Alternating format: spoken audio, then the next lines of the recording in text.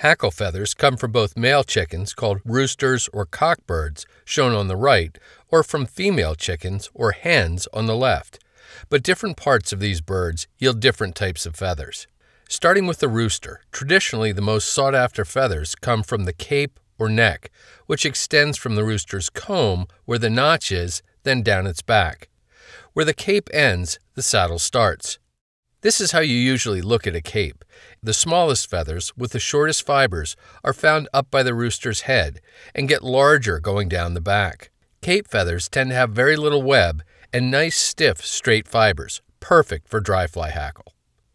Although some saddles nowadays have fairly uniform feathers, most have a mix. This mix usually includes feathers with long fibers and lots of web that are often sold as strung saddle hackle. Saddles are also likely to include incredibly long feathers with dense, short fibers that are absolutely appropriate for dry fly hackle. Similar to roosters, hens also have a cape and a saddle.